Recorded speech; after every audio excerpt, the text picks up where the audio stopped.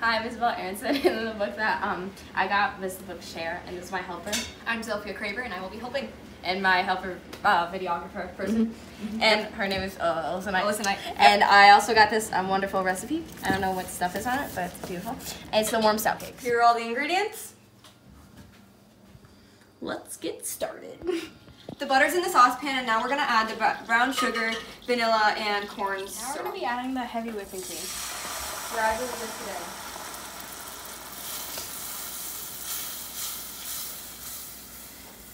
Everything is boiling, and we're going to boil it until it thickens to about 2 cups. Now we're on the cake segment, and we're gonna be making. Oh, that's clean. Continue. And now we're gonna be like putting butter in here and like flour to make sure that the cake doesn't stick to this ramekin. We just got done stick proofing the tin things. And now, that was a weird movement.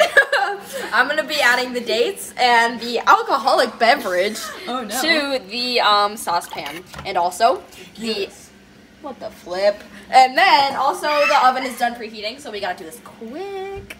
The dates and the Guinness were simmering, so I took them off the heat and I added the baking soda, and now we're going to wait 5 minutes so the dates can soften. No.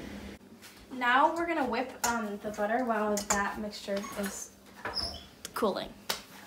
Now we've got our brown sugar and butter in here, and I'm gonna be adding 1 egg slowly at a time.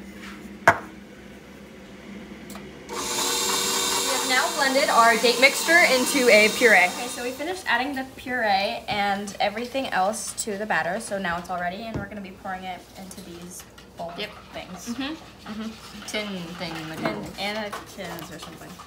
Now we're pouring the last amount of batter, and then we're gonna add it to the oven. We're gonna put it in the oven. Yes. Do you need some scraping? I think I need some scraping. Yep. Okay, we're gonna get a close up on the scraping. Oh, That's a bit I don't know if this is something the viewers want to see.